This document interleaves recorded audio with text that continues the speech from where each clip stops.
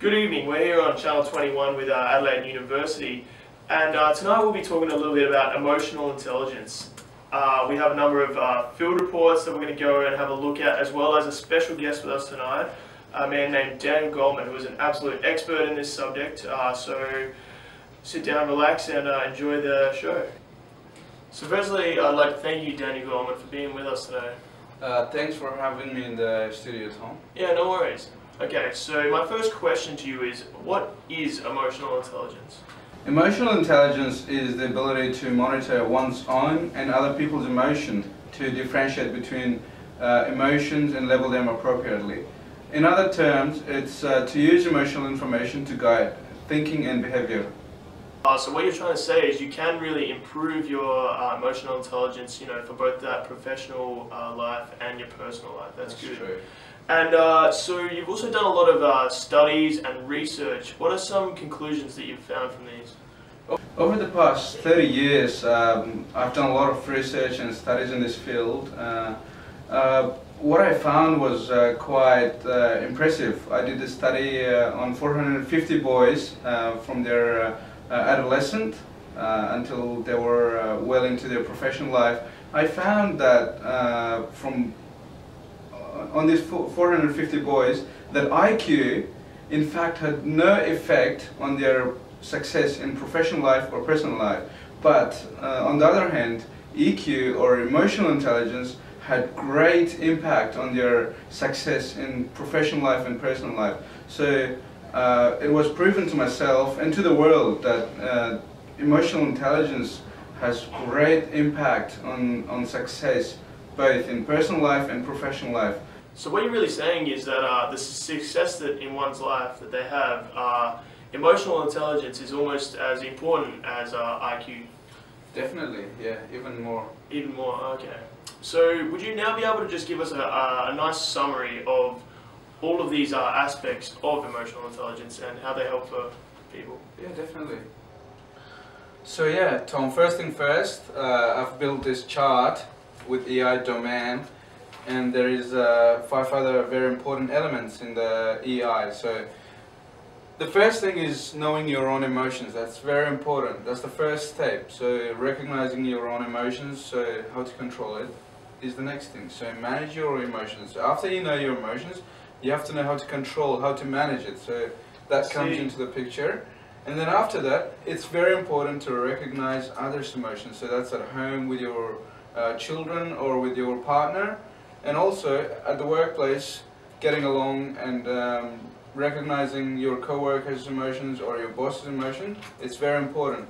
So from there we go to the fourth one, which is managing others' emotions. So you not only have control on your own emotions, but you can also manage and control others' emotions. So you can change their thoughts, their emotions.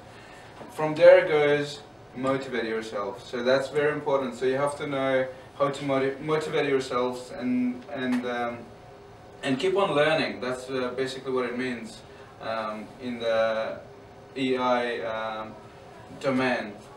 It's a very interesting topic with a lot of in-depth. I'm still working on it, so hopefully I can come up with something better in the next few years. So thank you very much for coming in today and talking to us about emotional intelligence, Daniel Goldman. Thank you very much for inviting me, Tom. It was a pleasure to talk to you. Thank you. Daniel Goldman, everyone, an absolutely marvellous and impressive person who's really founded, and his experience with emotional intelligence is unparalleled. We're now going to go into the field and talk to some experts in the field with our on-field reporter. Thank you.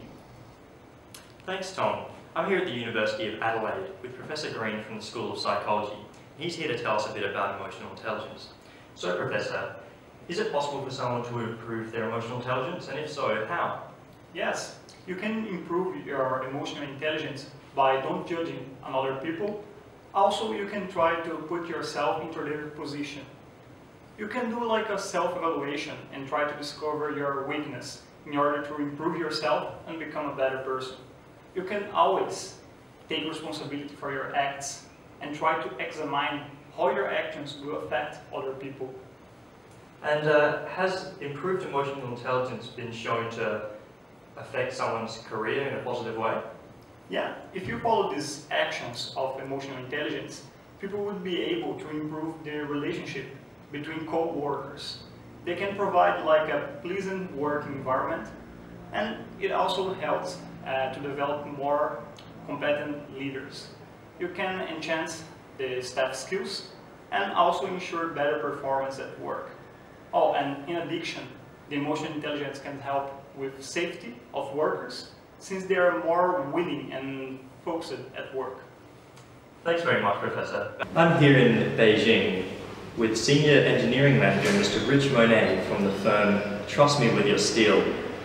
Mr. Monet, would you mind telling me how emotional intelligence helped you get to where you are today in your career? Yeah, actually, as a senior engineering manager, what matters is to lead my team in the right way.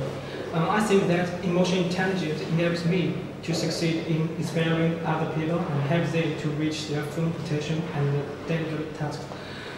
In order to achieve this object, I need to communicate with my staff and understand their advantages, so I can assign different tasks to them. Okay, and would you be able to give me an example of emotional intelligence being used? Yeah, of course. In a company, especially in engineering area, teamwork is very important for a large project.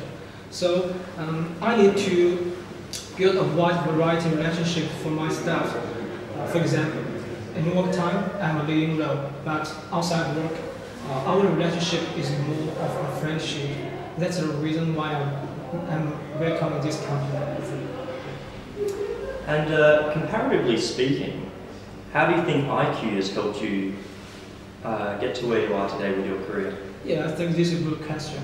To be honest, I think the IQ helped me a lot. But in a big company, the emotional intelligence cannot be ignored. That's the reason I can reach the high position today. Well, you heard it here first today, folks. On the university grounds, talking to an engineering student about how they see emotional intelligence.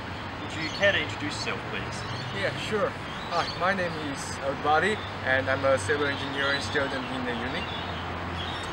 Okay, so how do you see emotional intelligence helping you out after you finish your degree? I've realized that in the real world it has a lot more to do with interaction with people than just being book smart.